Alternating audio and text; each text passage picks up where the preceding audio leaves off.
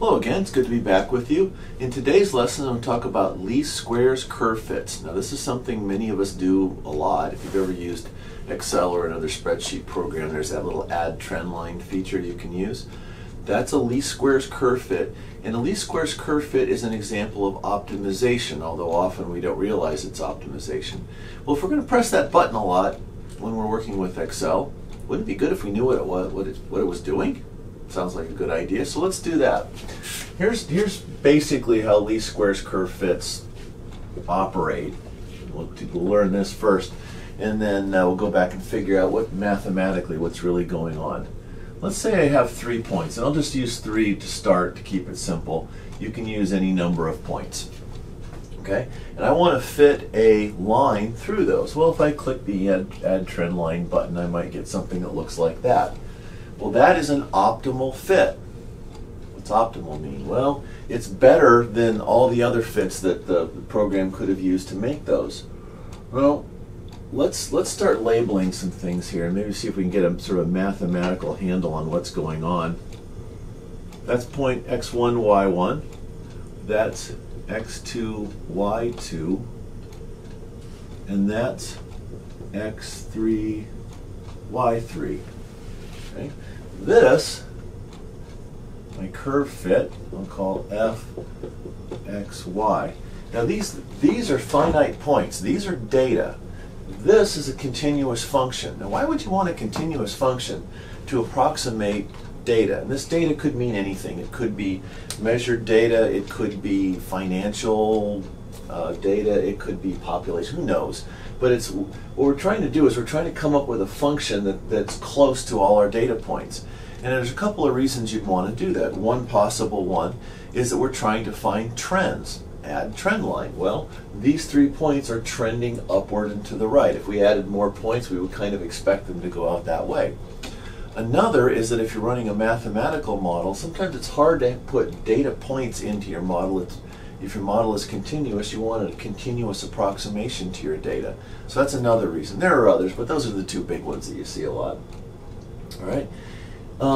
For this to be optimal, how is it optimal? Well, what it's doing is it's minimizing the error between your data points and that curve.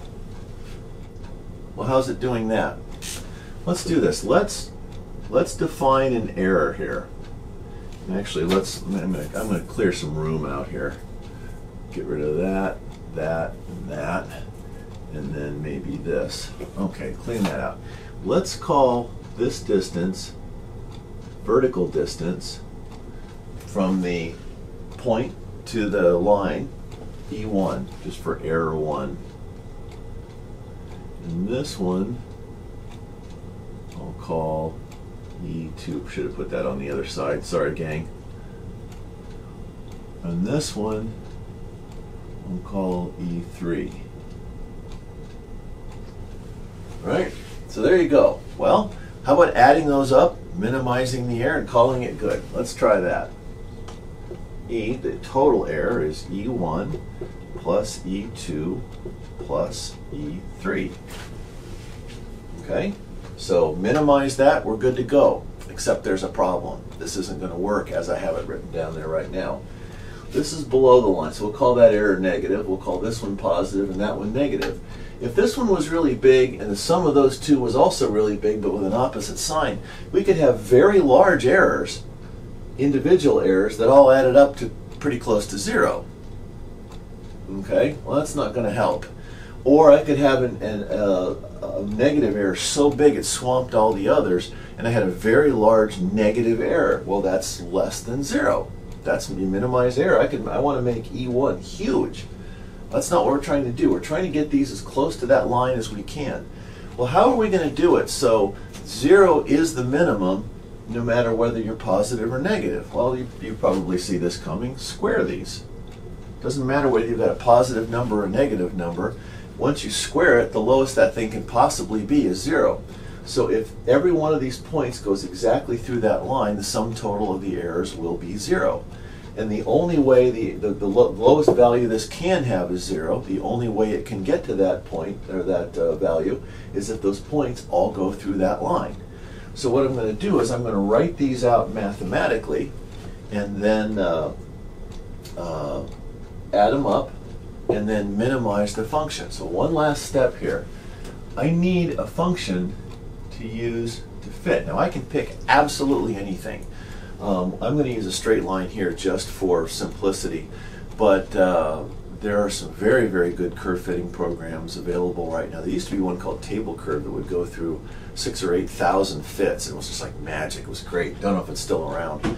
But the point is, good curve fitting software could use many, many different possible curve fitting functions. The fact that I'm using a straight line here is only for simplicity. Any function you want, you can use. Now, there's such a thing as overfitting your data. If you use some crazy rational polynomial or something, you better have a pretty good reason for doing it. I've been an engineer for, I don't know, 35 years or so now, and I've used rational polynomials once where it was really called for, and I could justify it. So in 35 years, I went to those really crazy functions once. Most of the time I'm doing low-order polynomials, straight lines, parabolas, things like that, because I don't have a real solid reason, a good physical argument for using anything more than that. So don't overfit your data. Let's do this.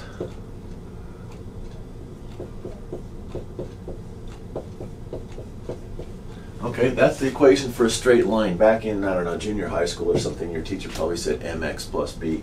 I'm not sure how m came to be the letter we used for slope, but that gets used a lot. I'm using a, b's, and c's because I'm going to be using this format later in the class, so I'm going to try to stick with a common description for right now. Now, it's tempting to say x is your variable. It's not. It's part of the curve while we're doing the curve fit. This is numbers. We know what these are. Okay? If we don't know what those numbers are, we can't do a curve fit. So these x, y locations, those are data. Those are not variables. So the act of curve fitting means find those.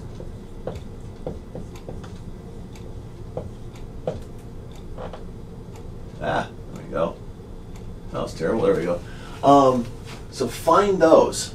Right? So for the act of curve fitting means that what will eventually be your constants, those are your design variables now. Those are the things you want to identify. If we can identify A and B, we've done a curve fit. All right, so what do our errors look like? Well, E1 is going to look like Y1 minus AX1 plus B. And we'll square that. Okay, y is this, y1 is that point right there. The vertical distance is y minus the distance minus the curve there, or assumed function, which is ax plus b, and we know what x is. That's a data point. Now, I've got a y1 minus that. I can reverse it if I want to. It doesn't matter because I'm squaring this. This is one of the few times in your life where you can play kind of fast and loose with minus signs and get away with it. So that's E1. Well, E2 is going to be the same.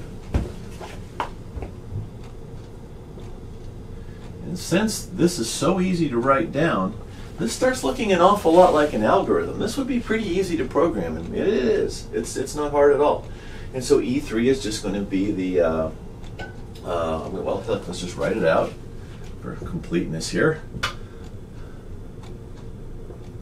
Just to make sure everybody comes along for the ride. And there's E3. So add all those up, and you've got your objective function. See, I got room here. You can see that. Okay. So what this looks like, let's see if I can get this right on the first try. I'm trying to write a little smaller so I can fit it all on my board here.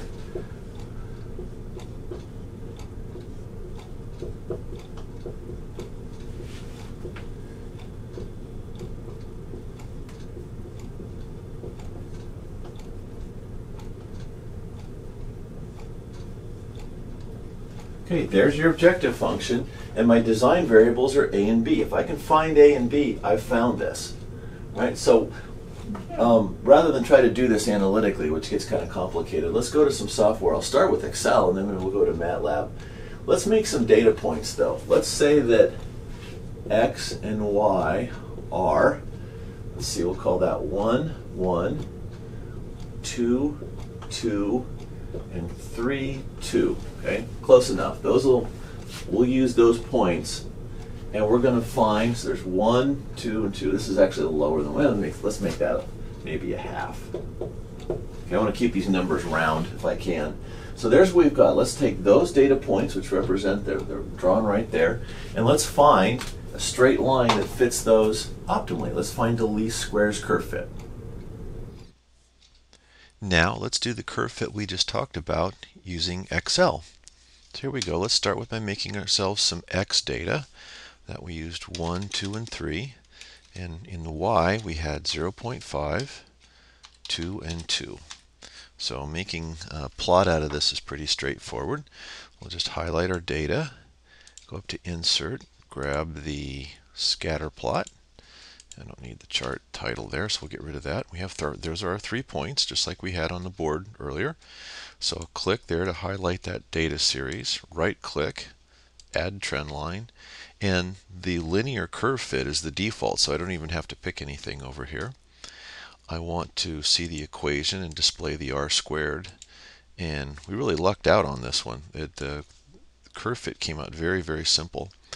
On the board we said y equals ax plus b, and you could see that a is the slope, and that's 0.75, and b is 0. The line actually goes through 0.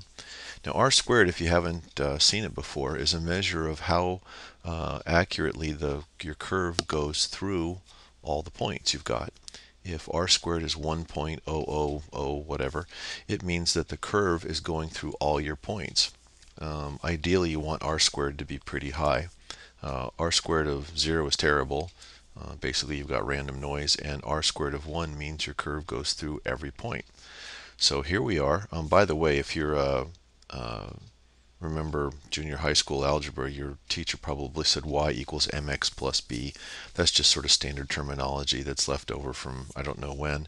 And again, our slope is 0.75 and b is 0. So that was pretty easy. Let's try it now in MATLAB, where we'll cast it as an optimization problem. Now let's do the same curve fit in MATLAB. There's, like everything else in MATLAB, there's many ways to do this. I'm going to show you two right now. The first is we're going to use fmin search, which is probably the simplest of the canned optimization functions that are in MATLAB. It doesn't need derivatives or anything. As long as you know what your objective function is, you're good to go. So rather than have you watch me type it back in, I'm going to recall a command I typed in before.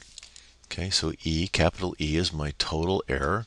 That @c thing means this is going to be an anonymous function, and I'm going to use the letter C to stand for the variables in that function.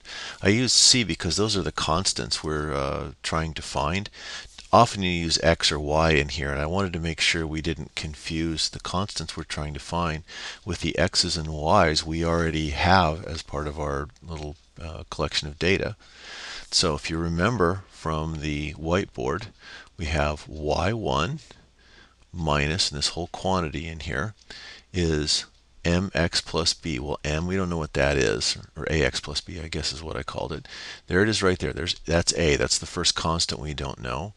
X, well, x1 is 1 plus b. Well, I don't know that either, so there it is, and I've squared it. Same thing. y2, which is now 2, and subtract this constant times x2, which is 2 plus b, square that, and the same thing over here. There's y3 and there's x3 right there. So I go there, just hit return. I didn't put a semicolon at the end, so it does echo to the screen. And the next thing to do, the last thing to do, is to type in fmin search. I'll recall that command. Capital E for the anonymous function we've just defined, and I have to give it a starting point. Well, I don't know what to use, so I'm just going to use 0, 0. If I hit return, there it is. Because these terms all look about the same, it's pretty easy to assemble this error function using a loop or something like that. This structure lends itself to efficient programming pretty well. So the fact that we're using 3 data points rather than some larger number doesn't really matter. Now there's another way to do this. Let me clear this. In fact, I'll clear the memory, so our workspace just got cleaned out. We don't have anything in there. There's X, again just recalling a command from before, and there's Y. So I've got our list of x's and y's now loaded into the workspace. I could plot this if I want. And there it is right there. Well, that's not really kind of how we want it, what we had on our screen before.